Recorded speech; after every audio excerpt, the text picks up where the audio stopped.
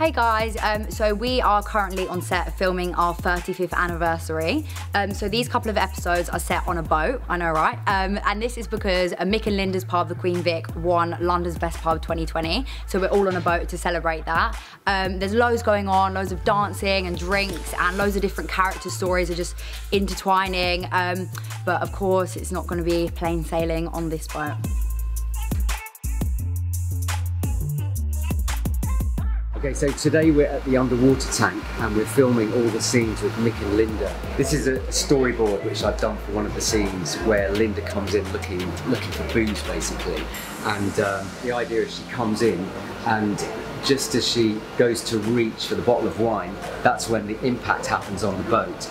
And because of the way this set's built, hanging from all these winches, we were able to swing the set into something solid so that the whole, everything comes off the shelves, she falls over, gets on the floor and gets knocked out. So what we're shooting today is, it's the second day, my second day in the tank.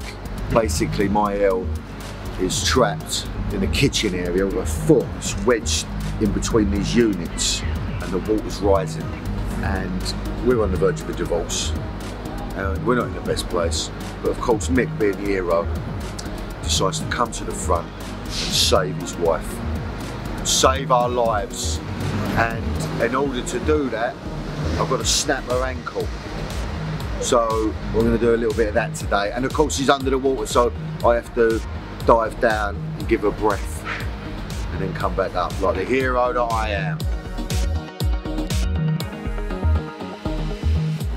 So at this point, at the point of the party boat on the Thames, I'd say Linda and Mick's relationship has never been in a worse place.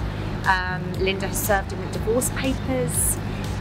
This is due to her alcohol problem primarily, and she's reached a state of sort of high paranoia. It was really exciting yesterday and quite epic. I've never done a day's filming underwater before, and it felt really good at the end of the day. It really felt like we'd achieved something, and I was really glad I was doing it with Danny, because you sort of do hold on to each other in those moments, because it's a bit scary. The worst thing for me actually is because I am blind as a bat and I can't wear my contact lenses underwater, so I've got my specs on at the minute, and actually when I'm under there and I've got my eyes open, I can't see anything or anyone. So I mean it's blurry for everybody, I know, but it's really blurry for me. So it's just the sense of not being able to see where I am, what I'm doing, and kind of trusting that someone is there and is going to pass me something so that I can breathe. So this is the locker room that Dennis gets trapped in. Ian has locked the door from the other side. Not really, just acting there. What he's going to have to do is try and rescue Dennis, because he accidentally drops the keys in a surge of water that we're going to do. These come out, the roof pieces come out, so once we raise the water, in fact we lower the set rather than raising the water, as it goes down there are escape routes so that the whole thing is safe. So this is Dennis's locker room.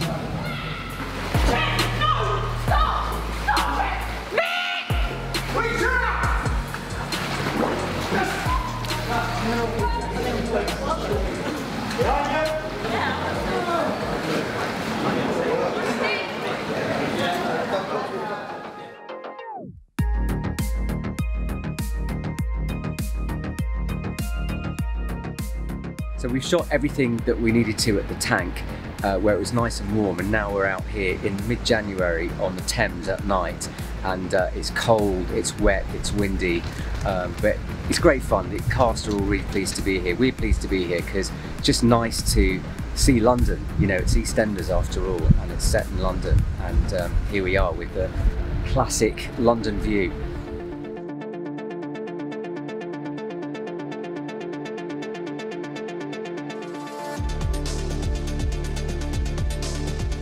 Tonight, Ricky and me get out into the Thames. We are actually there in the raft, in the Thames, the very real Thames. Yes, and two stunt doubles, Danny's stunt double and Kelly's stunt double, will actually be in the water. Yeah. Braver than me. And those guys will be saving, rescuing them. Their lives.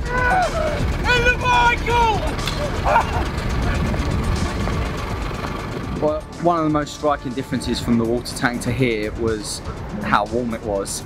It was like a bath, and it was very obviously safe environment. We've got all the safety procedures here, but it's still in the Thames and it's freezing. But and it's choppy. And it's choppy waves. And it's raining for real. Yeah, it's raining and windy and dark and spooky. And we haven't been out there yet, so at this point we don't even know what's happening. And the plane, London City Airport. London City Airport. Right by us.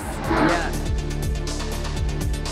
I feel very, very, very proud to be part of the 35th anniversary because I think this is an amazing show. It deals with amazing topics, it has amazing characters, and it's really standing the test of time. There's people before you, there's going to be people after you, but carrying the torch for this leg is really special, and to hit this milestone is lovely.